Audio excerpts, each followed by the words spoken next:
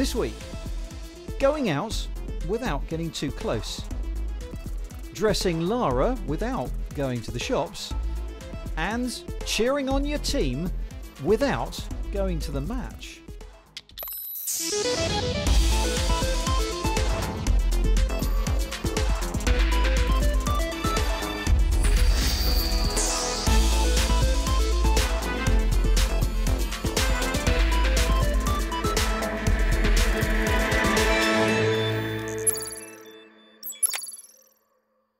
Welcome, welcome. Come on in. Welcome to Click. Lara's here as well. Welcome. How are you doing, my friend? I'm good, thanks. Although I had a bit of an incident filming and I'm covered in glitter. So anybody with a good TV set may be able to see that. And you'll find out why later. But anyway, how are you, Spencer? Right, I'm fine, thanks. This week I've been trying out some stuff that might help you if you sat around the house using a phone or a tablet or a laptop more than usual. There's a lot of that going on at the moment if you hadn't noticed. So if you're using a phone or a tablet and you're sick of holding it up all the time, I'm trying this. It's called the Slick Pillow Stand. It's a thick bit of rubber and you slot your device in there like that, and then you strap it around a pillow or a cushion so you can rest it on your lap like that. You can even pop it into bed, lie next to it and check your work emails late at night, if that's your thing. Now, if you're using a laptop on a dining table or on your lap or in bed, you'll know that that is terrible for your back or your neck. So I finally got around to getting myself one of these. It's an adjustable laptop stand, plenty of them on the market. You can see that the legs adjust in all different ways, so you can pop it over your lap and you can adjust the height so the keyboard, the screen and the camera are at the right height. This comes with a USB powered fan to keep things cool as well. And if you happen to be working from a really strange place like your sofa and you need a completely adjustable work surface, it turns out I have the perfect solution. It is called the iRonin board and I have it here. Would you like to see it? Yeah, I'd love to. Okay, right, so ready? Here we go. It's the iRonin board. As you can see, it goes all the way up. Oh, Spencer. All the way down. Brilliant. Perfect. I'll tell you what, it also comes with this thing. I don't know what it is, but the processor runs incredibly hot. Well, you've certainly been resourceful at home. But in the outside world, non-essential retail is due to open next week. And Spencer, I can't believe I'm talking to you seriously right now. But would you really want to go clothes shopping? You know I hate clothes shopping at the best of times. Yes, that is a very good point. And I think for most people, it's probably not going to be a priority right now. But of course, the economy is weeping. So are we going to get the high street back in fashion? Clearly it's going to be challenging for stores, and for those who do visit, the experience will be different. Technology can't replace everything, but it's been doing a decent job of filling the gap over the past months. Go In Store's been working with a number of shops using live video streaming to show products. Its live video chat allows customers to connect with in-store staff over the web. In fact, when Currys PC World, a UK-based technology retailer, first began using it in April, it realised it could bring back some of its furloughed staff and allow them to work from home. But now they are starting to come back in store. A lot of the customers are loving this, especially, as I said earlier, the people who are shielding or vulnerable people, or people who are homeschooling their kids, especially. Like, they're all very grateful, you know, being able to speak to a person rather than just browsing on the internet and looking for answers on 20 different websites. They can just come down to the Currys PC World website and click on the Shop Live button and get advice from a person either in store or from their home. An innovative remote solution, and it brings a new element to online shopping, especially for those who might be isolating longer. But when it comes to clothes shopping, buying online does have limitations. Over the years on Click, we've looked at some attempted solutions to getting the sizing right. I tried to get measured up by the Zozo suit and some smart leggings, both connecting to smartphone apps to take readings. And Spencer tried out some different looks in this smart mirror. But maybe now is the moment for some of these kinds of ideas. One platform has taken things to a whole new level, making you, the customer, the model. AI-powered app ZKit aims to give you a really true-to-life virtual experience of trying on clothes. Now, it does this by first of all photographing you. You do really have to follow the instructions. And that involved this rather embarrassing attire, a combination of shorts, a tank top and my best shoes. First time I put on heels in 3 months. Otherwise, the picture may not upload very well, and I did have some difficulty with pictures of my own that I thought would work. So once I got the picture uploaded, and I did feel like I was dressed like a 16-year-old, it was really quite incredible because it offered something that no store does. I'm flicking through the catalogue and I'm seeing every single outfit on me. So it means that you can actually pick out the things that suit you rather than just picking out the items that catch your eye. How does it do it? Well, its algorithm uses deep learning to scan the picture of the clothing, dividing it into 80,000 segments. It then does the same to the picture of the person, and from there can match up the two to fit the clothes to anyone's unique body shape. Something that's always been a big problem for online retailers is the issue of so many returns. And right now, that can involve the quarantining of clothes as well. Plus, for the customer, do you really want to be spending a long time in a socially distanced post office queue? Well, some of these outfits definitely look more ridiculous than others, but of course there's only any point in any of this if what we're looking at here is actually true to life. So I need to order something to see if it looks the same in the flesh. I'm going to go for this dress. It looks nice there. Looks okay. So I'm now going to tap through to buy it. Okay, the parcel is here. Let's do this. Doesn't feel great, admittedly. Let's see how it looks. Ta-da! Okay, I am actually pretty amazed by how much this looks like the virtual image. Let me just stand in the right position. So if we get a photo of that, put in a white background and match it up, then we can really see the true likeness, and I think that is quite astonishing. The only thing that I hadn't bargained for is that there's glitter absolutely everywhere. So I may have got a great idea in advance of how it was going to look, but it's not until you get your hands on something you can really tell the quality. Although, in fairness to this, it is a 20-quid dress. And actually the inspiration came actually from a very different world, from military-related technologies. We used to develop mapping technology, so you could actually see how maps look on topographies, like intelligence maps look on topographies. And when we developed those technologies, we actually had a kind of eureka moment that actually the human body is a little bit like a topography, and any clothing items picture, we can look at it as if it was an intelligence map and apply more or less the same technologies, and by that to solve the holy grail of online fashion. So whilst many of us are starting to be able to go back to the high street, it seems coronavirus could have dramatically changed the way we shop long term. We think high streets will persist, but we are under no illusion that the number of retail units will probably decrease. So there's forecasts that said by 2025 we'd lose 25% of retail stock. We think that might have been accelerated, and we're looking at a sort of 1 to 2 year horizon instead of a 5-year one. So perhaps the new reality is that our ever-improving online shopping experience is increasingly at odds with the idea of getting back to the buzzing high street. I tell you what, after years of trying these sorts of things that claim to show you what clothes will look like on you, this one does seem to have worked. I mean, that virtual you in the dress really did look like the real you in the real dress. Yeah, I was actually pretty impressed. Tell you what though, I am a real stickler for clothes being comfortable when they're on, and I don't think an app will ever be able to tell you that. True, I'm not sure that it's my first priority, although I don't like things to be too tight around the stomach because I want to be able to eat. But also, the feel of the fabric. You do sometimes want to really touch it. Yeah, absolutely, absolutely. Okay, so last week we talked about the next generation of the Xbox video games console. PlayStation were due to launch the PS5 last week too, but they delayed. 1 week later, and Mark Chislak has some information. After months of hype and feverish online speculation, the most popular video games console in the world, the PlayStation 4, is about to be replaced with, you guessed it, the PlayStation 5.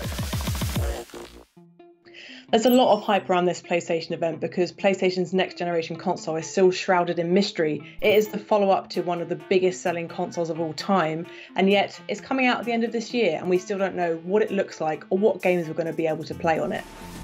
Sony's managed to sell 104 million PlayStation 4s, making it the second best-selling console of all time, beaten only by its older sibling, the PlayStation 2, with 150 million consoles shifted. So this next machine has big shoes to fill, but right now gaming is having something of a moment. As a result of the COVID-19 pandemic and lockdown, millions of people have found themselves at home looking for ways to entertain themselves. Playing video games is one of those ways. Gaming has proved so popular that there's been a 48% increase in console sales. Today's reveal for the PlayStation 5 differs from the usual noisy affair attended by thousands of members of the press, becoming an online-only event, finally allowing us to see the actual PS5 itself. A curvy console that will come in two flavours, a standard machine with an Ultra HD Blu-ray drive and a digital edition which lacks the drive. Of course, Sony showcased fan-favourite games like Spider-Man, this time around an expansion on the 2018 title, now starring Miles Morales. And we got a taste of racing game Gran Turismo 7, which now features a story mode. And more third-person adventuring with mechanised animals in a far future USA, in a new Horizon title, Forbidden West. The latest Ratchet & Clank game showed off the speed of the PS5 solid-state drive, virtually eliminating load times, creating vast play areas that do away with programming tricks like ledges and narrow gaps the player must squeeze through. These are clever ways of allowing the console to load the next area without the player noticing. The SSD is so fast here it does away with this programming sleight of hand.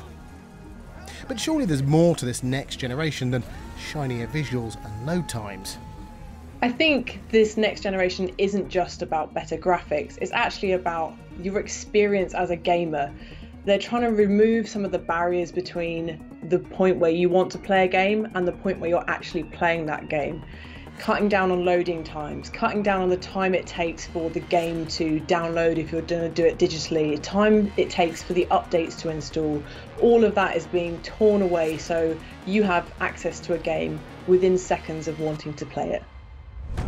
The console wars of old are set to continue, as the rival Xbox Series X machine is also scheduled to launch this year too. Both machines will be backwards compatible, being able to play games designed for the previous generation's hardware, the Xbox One and PS4. But Sony and Microsoft have so far remained tight-lipped about how much either of these consoles will cost, a factor which will become increasingly important in an uncertain economic environment. And while gaming is popular right now, some people might choose to stick with the console they already have. Consumers will be able to make up their own minds which machine they prefer when both consoles arrive towards the end of this year.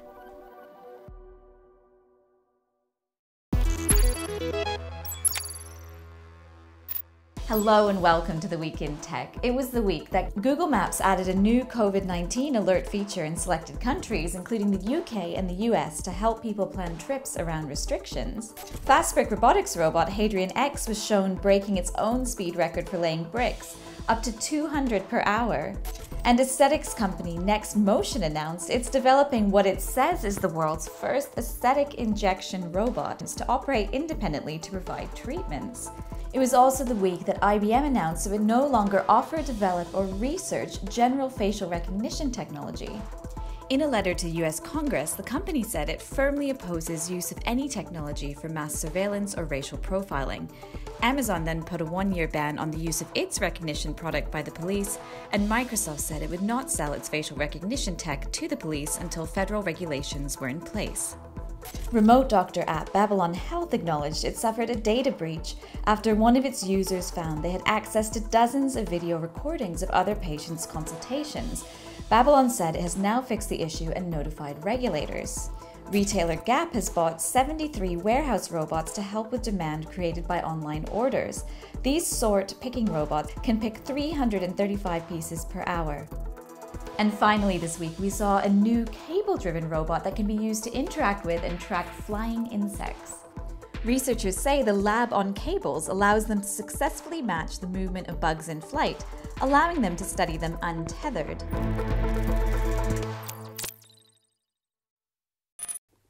So earlier, Lara talked about the alternatives to going to physical shops, but there are sometimes situations where you do want to visit a store or maybe a tourist attraction. And then, of course, the main worry is staying a safe distance from the other visitors. So how about this? Visitors to Florence Cathedral in Italy are now being asked to wear something extra as they admire its famous dome.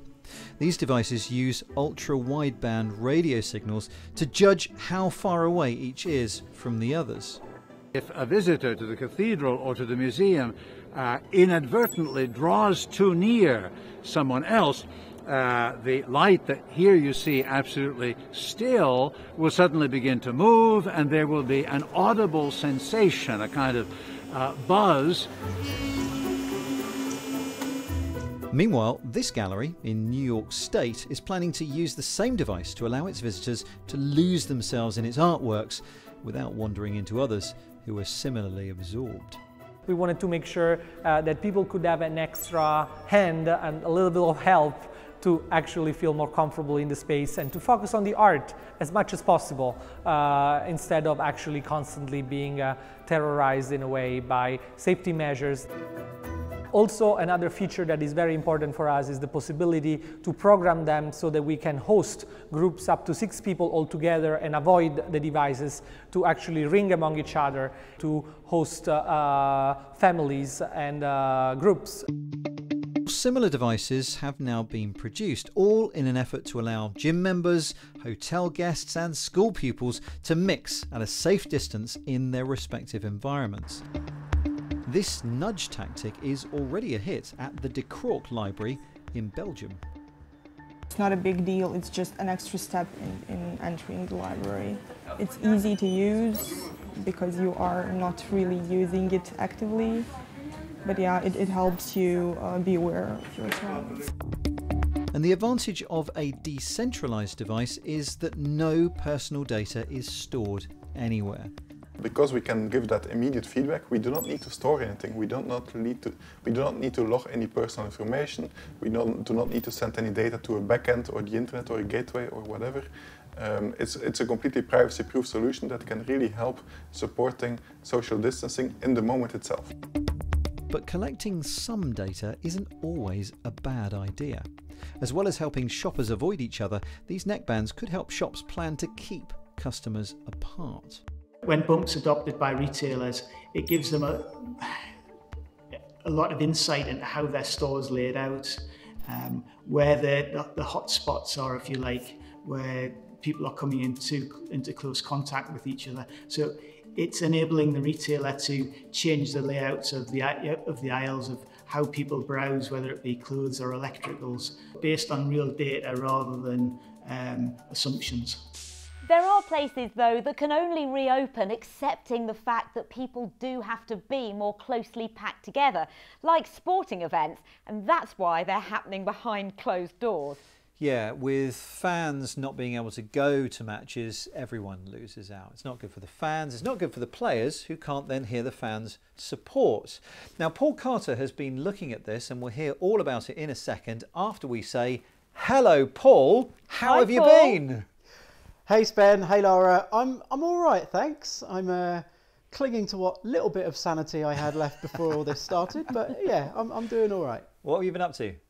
Well, you know, we're used to travelling a lot on this show, and that's obviously out of the window at the moment, so I've been throwing myself into the virtual world rather than the real world. I've been playing a lot of PS4, mainly spending my time completing Final Fantasy VII and Red Dead Redemption 2. Oh, sounds fun. Well, I'm glad to hear that you've been busy. Let's talk sport. What is it that you've been looking at? Football. And I'm delighted to say I can finally say football is coming home. And that's because games are going to be played behind closed doors for the foreseeable future. And at home is the only place most of us are actually going to be able to watch any. So to make the stadiums feel a little bit less, well, empty, clubs and broadcasters have been trying some tech-based solutions to try and make things seem a little bit more atmospheric.